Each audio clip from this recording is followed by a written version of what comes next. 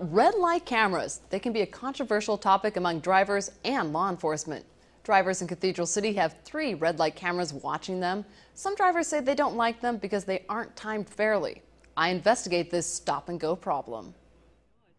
A red light camera has Suzanne Reese seeing red. She was driving along Ramon Road a couple years ago. It had just turned yellow and I went on through. And then I received in the mail at a later date a ticket for $490 for running a red light. Feeling the ticket was unfair, Suzanne didn't immediately pay the fine. Once she started paying, she was late on a payment and was charged another $300. I've paid $790 and I still owe $500. By the time all is said and done, Suzanne will have paid nearly $1,300 for the ticket. It's been very frustrating. I emailed the city of Cathedral City and there's just nothing you could do. It's just a matter of $53 a month and an extra charge if you pay it online at their website. And it was a terrible burden.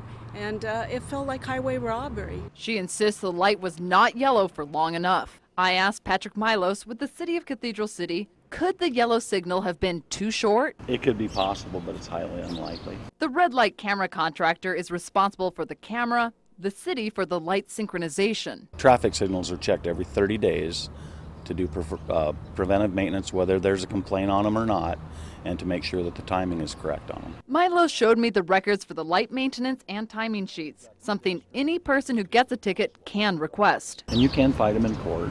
There's several different ways, and it explains it on the citation. And the only reason I know that is because I got one. Here's what happens when the red light camera catches a suspected violator. The video is sent to the contractor, they review it, then forward it to the Cathedral City Police Department, where officers look at it and decide if it's a real violation. We have to determine what red light violation occurred.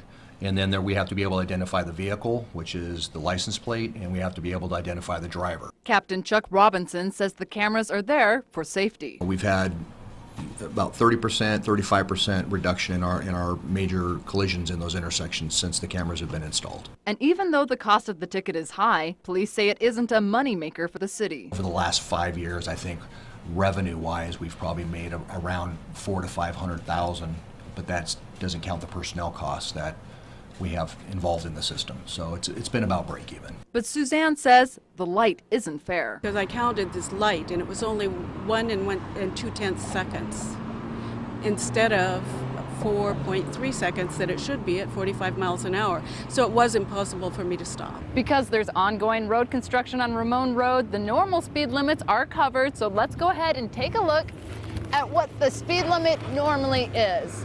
Peering in there, it is 40 miles an hour. The city later confirmed that's the speed limit in that area, and it hasn't changed in years. It's actually federal guidelines that say how long a light must be yellow. For a 40-mile-an-hour zone like this one, the minimum is 3.9 seconds. Let's go ahead and time it. I am looking at 4.9 seconds this time for that yellow light. But what was it back when Suzanne drove through 2 years ago? This particular citation, my belief is that we were at the minimum for the Department of Transportation. Captain Robinson shows me the video. On top, it says the light was amber or yellow for exactly 4 seconds. The captain also timed it with a stopwatch and came out with 4 seconds. Just 0.1 second away from the federal minimum. Suzanne thinks these red light cameras should be stopped. I think they should all be taken down because I would imagine that if they evaluated all of them, that a lot of those tickets if they would watch those videotapes, would be null and void.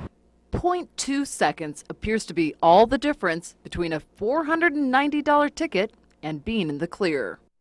Now, if you do get one of these red light camera tickets, there are instructions on the citation on how to appeal it, and also a link to the website where you can watch a video of yourself in that intersection.